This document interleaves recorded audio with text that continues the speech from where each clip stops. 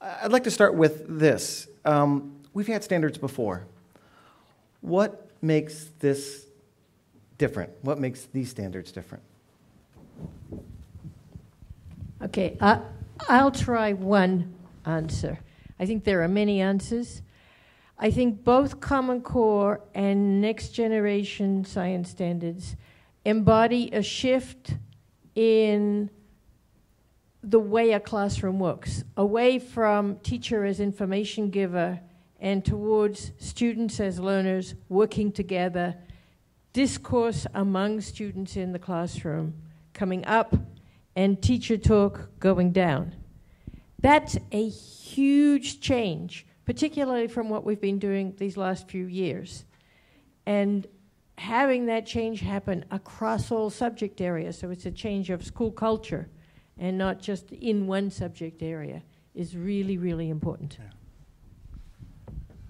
Well, and I think also, as you kind of think about where we are today, you can go on your portable whatever, and you can punch in the question you want, as we were seeing in the video this morning, and there's the answer. It's not about today and for our kids' future. Remember, we're trying to get kids to be prepared for the future. And it's not about just knowing the information. It's about what you do with it. And so what is so exciting and unique about the NGSS standards, and about Common Core, and about the English, the ELA, and the math, it's really trying to get kids to think about what's the information I have, and now what do I do with it? And then when you start looking at the NGSS and you have the cross-cutting concepts, think about, when they sent Curiosity to Mars, what were they looking for? They were looking for biological evidence, but they're also looking for what else do we see that we can understand. And so one of the pictures that David was showing me the other day, he was showing me a picture of a riverbed that has no water in it.